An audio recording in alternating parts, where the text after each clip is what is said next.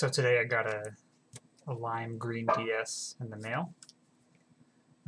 It looks like it was in pretty good condition. I got it for a pretty good price, and it's got an issue with the charging port, so we're going to see if we can bring this back to life. I mean, it's otherwise a really good condition system, so we're going to see what we can do. I'm told that the charging port is the issue, so I already went ahead and ordered a part.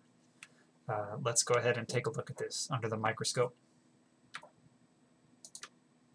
So here's the charging port of the lime green DS, and this is not at all what it's supposed to look like. This is what the charging port is supposed to look like. It looks like the entire plastic part has just been completely ripped off. Maybe someone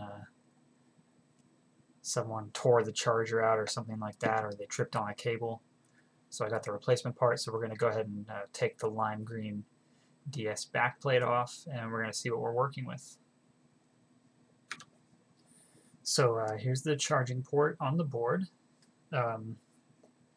Everything looks pretty good. Here is a signature from the factory, probably indicating quality check.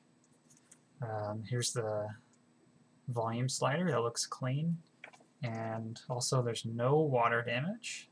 The indicator's still got the dots. If it was all pink, that would mean it's water damaged. The only other thing I'd be curious about is this fuse indicated by that F1. I'm going to pull up my multimeter just to check on that to see what else is going on. There's this coil here. Usually it's fine. Sometimes this fuse can go bad. And if the charging port got ripped out, it doesn't look like anything was touching, but I'm going to go ahead and pull up my multimeter to check that now. Okay, so I got my multimeter in continuity mode. If I touch them both, you hear the beep. So let's check that fuse. Yeah, seems fine. Okay, so I'm going to go ahead and pull the board out. I'll put it on my jig, and then we'll see what we're going to do to get this removed. I'll probably have to go from the back side and the front. So here's the underside of the board. Looks a little dirty, probably just from over time. I also noticed like the two pins, it's really close to this little component here. So I think what I'm going to do is I'm going to change my tip. I was going to use a bigger one, but I'm going to change it to something smaller because I want to access this small spot inside of here. We're going to add some low melt solder. It's just a solder that melts at a much lower temperature, so that way there's less chance of damaging or losing other components. We're going to add the low melt solder, which will mix it in with the factory, and then we'll blow some hot air and we'll pull this board out. So I'll be back when that tip is on, and we'll go from there. Okay, so I got some prep flux. Just going to add some to help the low melt just get in. And this does not want to go. There we go.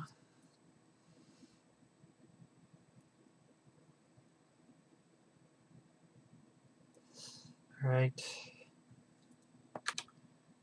Here I've got my iron, my new tip. Let me make sure it's hot enough. Just gonna check it. Yeah, that's looking good.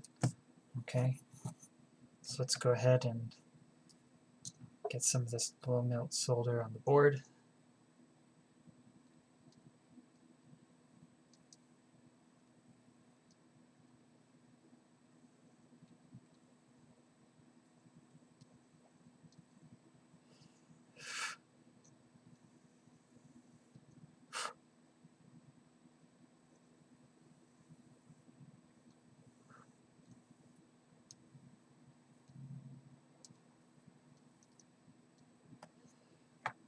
So as I'm adding it in, this low melt is going to be mixing with the stuff that's there. And it only takes a little bit.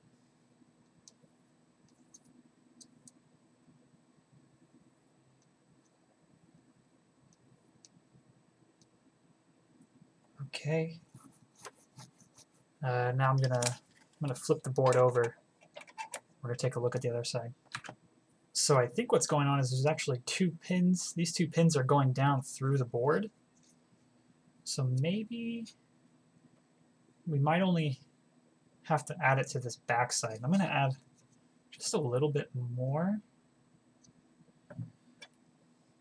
Looks like these two right here need a little more persuasion. Oops.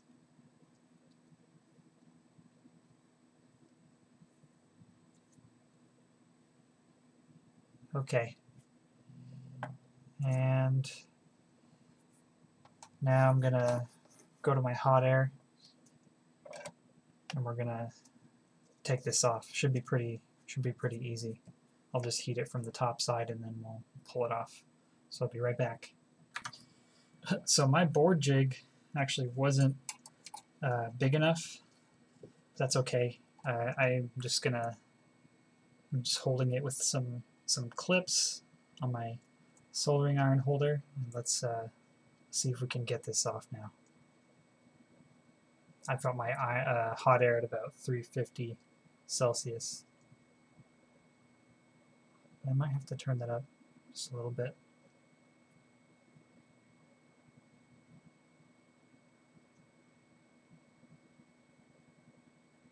Let me crank that up a little bit. I'm going to go to 400.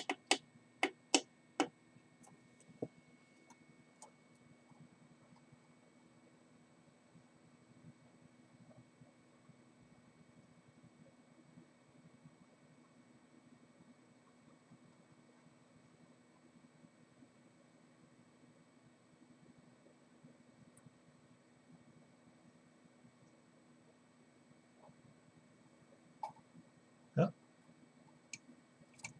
There we go. Okay.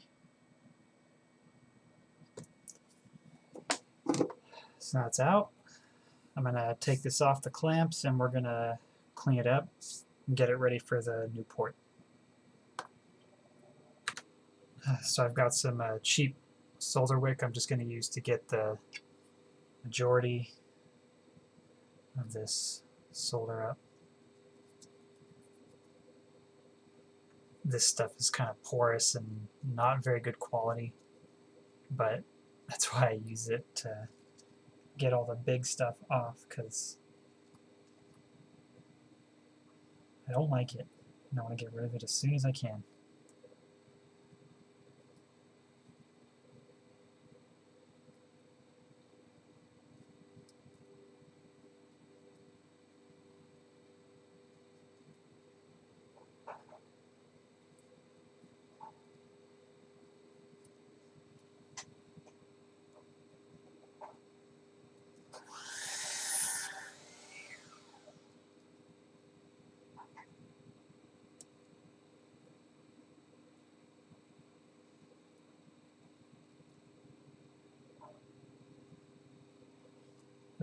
Covering up now.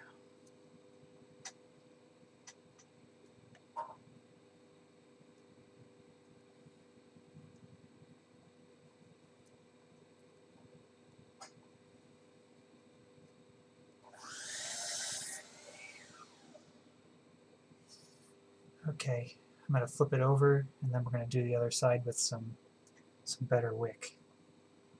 I'm going to add some flux.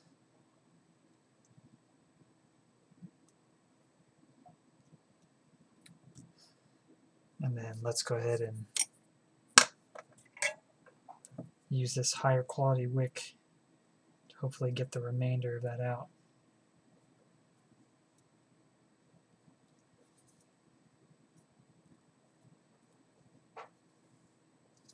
Let's see. It's going to give me a hard time. Oh, that one looks good. Let's see. Just got to get those holes cleared out. That's magical. Beautiful.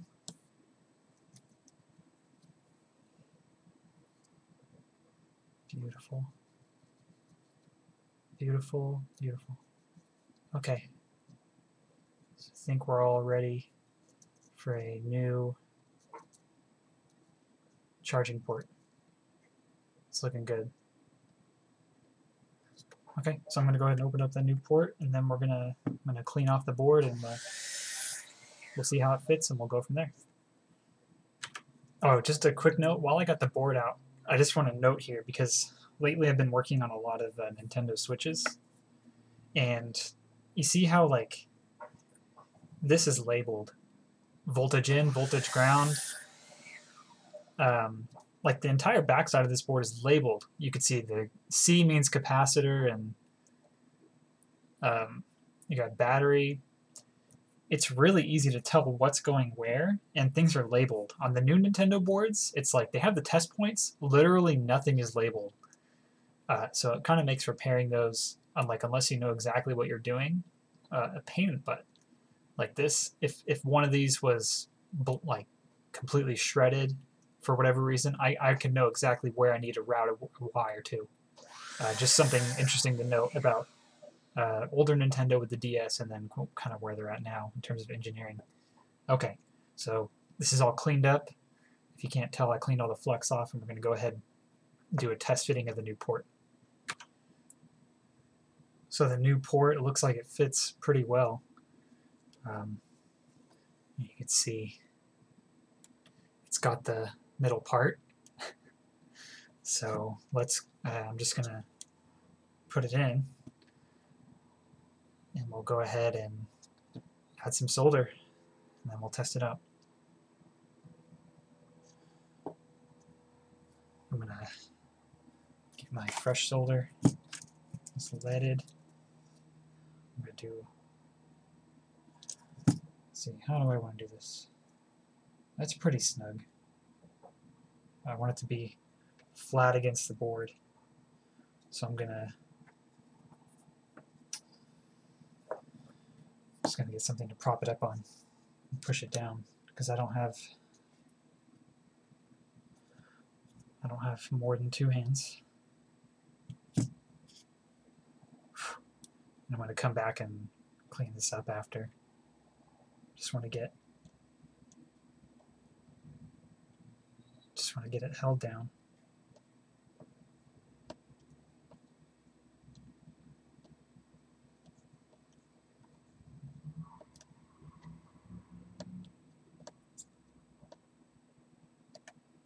Okay, let me get this in focus. And let me add some flux.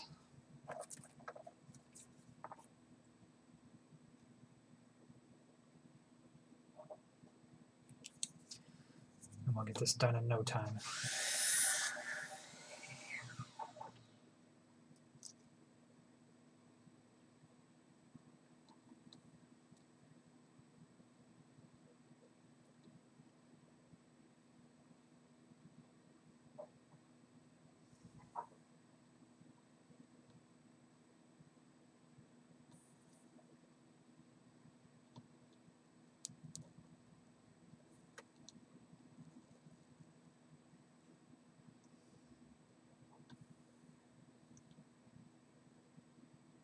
That's beautiful.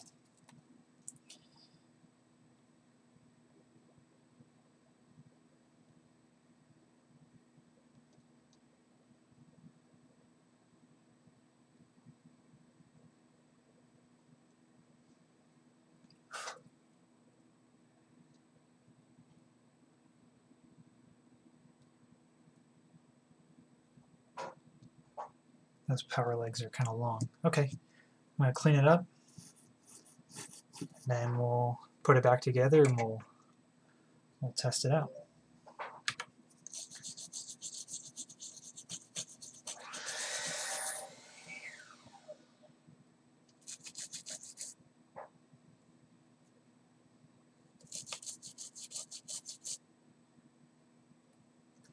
Looks good.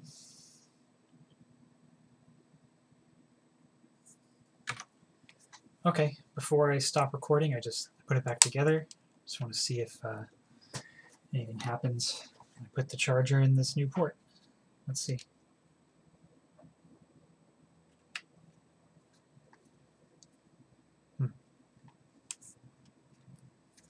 Nothing.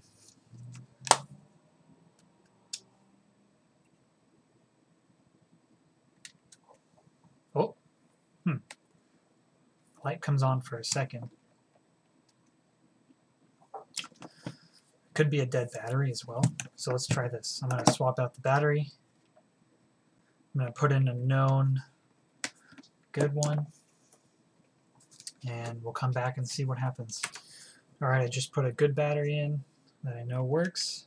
And what do you know? Charges. Charging light stays on.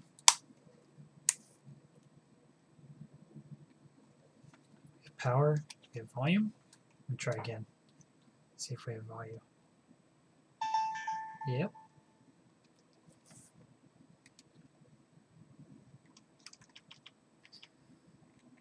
Let's see.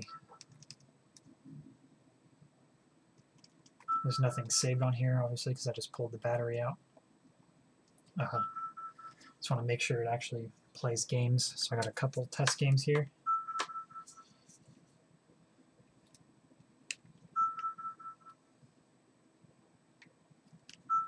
We're going to reboot.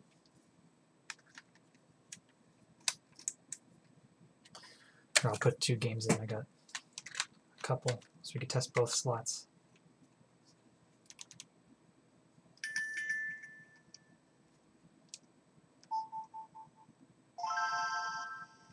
Cool. Game Boy port works. I didn't see the DS cartridge though, so let's try again.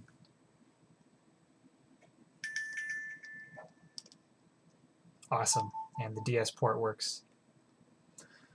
So there it is. Just got to get a new battery in this, and then it's good to go.